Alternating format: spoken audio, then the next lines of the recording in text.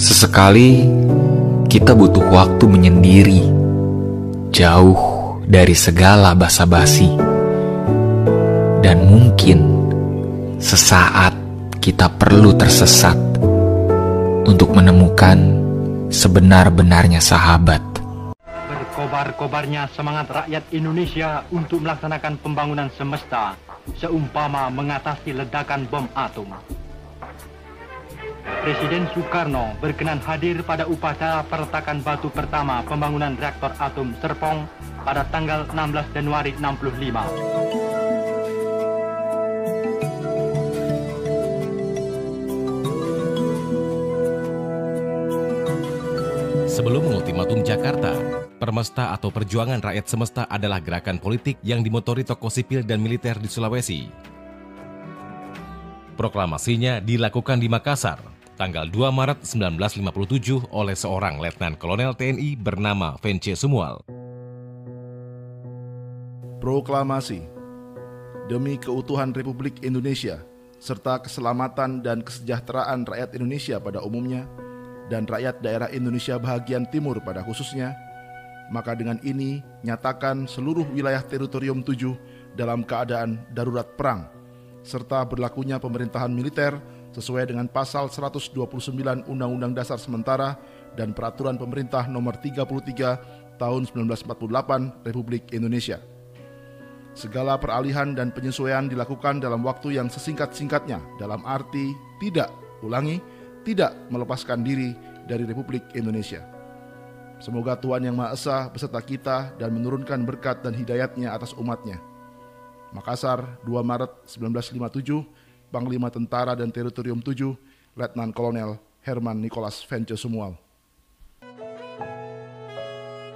Proklamasi Permesta yang mencakup Sulawesi, Maluku, dan Indonesia Timur adalah bagian dari gerakan yang sama di berbagai daerah di Indonesia. Tahun sebelumnya, 22 Desember 1956, di Sumatera Utara, seorang kolonel bernama Maludin Simbolon menyatakan pemutusan hubungan dengan Jakarta dan membentuk apa yang disebut Dewan Gajah. Di Sumatera Barat ada Dewan Banteng, disusul Sumatera Selatan dengan Dewan Garuda. Gerakan para perwira TNI di Sumatera ini belakangan dikenal dengan pemberontakan PRRI atau Pemerintahan Revolusioner Republik Indonesia. Kalimantan membentuk Dewan Mangkurat, disusul Dewan Hasanuddin di Sulawesi Selatan dan Dewan Manguni di Sulawesi Utara. Bahkan di Jawa Barat muncul apa yang disebut Daya Sunda. Aksi mereka bermacam-macam, mulai dari menolak menyetor pajak ke Jakarta, mencari dana pembangunan sendiri dari penyelundupan hasil bumi, memboikot birokrasi, hingga mengambil alih kekuasaan gubernur yang mewakili pemerintah pusat. Semua gerakan ini mengusung suara yang sama, yakni menggugat kesenjangan pembangunan antara pusat dan daerah.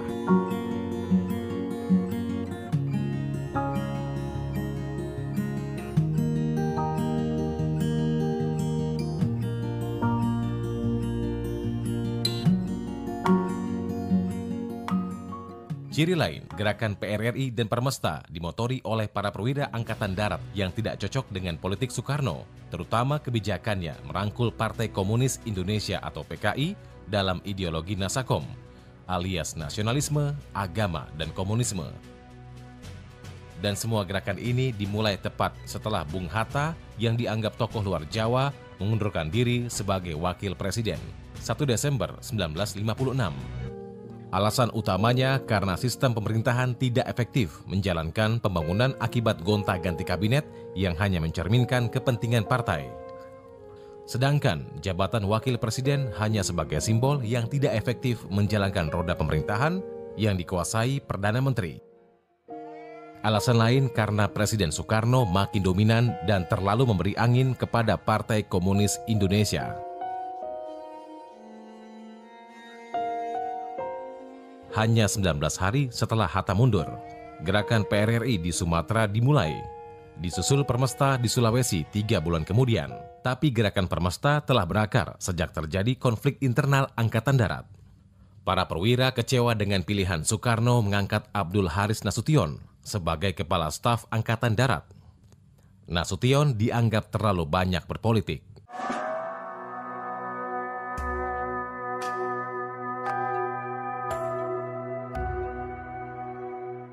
Peristiwa 17 Oktober terjadi pada 1952, ketika pimpinan Angkatan Darat di bawah Nasution mengerahkan pasukan dan massa demonstran untuk mengepung istana dan gedung DPR. Mereka menuntut agar parlemen dibubarkan karena dianggap terlalu ikut campur urusan internal tentara. Tapi tak semua perwira setuju dengan gerakan Nasution yang dianggap terlalu mengistimewakan bekas tentara Belanda Kenil. Padahal di tubuh TNI juga terdapat tentara-tentara dari Laskar Rakyat Didikan Jepang atau PETA. Nasution pun dipecat sebagai Kepala Staf Angkatan Darat Desember 1952. Di antara perwira yang anti Nasution adalah mereka yang berasal dari Sulawesi, yang kelak akan memotori pemberontakan, seperti Letkol Jacob Frederick Warrow dan Letkol Vence Sumual, sang proklamator Permesta. Meski bekas tentara Kenil, Vence Sumual sendiri punya saham besar dalam perang kemerdekaan melawan Belanda. Dia bahkan disebut-sebut adalah inisiator sesungguhnya serangan umum 1 Maret 1949 di Yogyakarta, bukan Soeharto. Tiap-tiap komandan SWK menyerang jembatan Bantar dari arah sektornya masing-masing.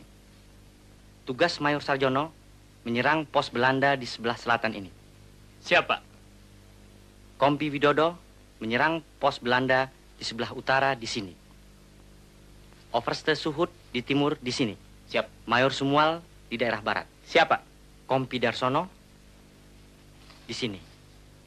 Mencegat bala bantuan Belanda yang datang dari Gombong. Sumual adalah pemimpin Laskar Kris atau Kebaktian Rakyat Indonesia Sulawesi di Yogyakarta. Sumual dan para perwira asal Sulawesi atau Minahasa seperti Job Warrow dan Alex Kawilarang juga terlibat dalam peperangan melawan Republik Maluku Selatan atau RMS yang memilih merdeka di awal 1950-an.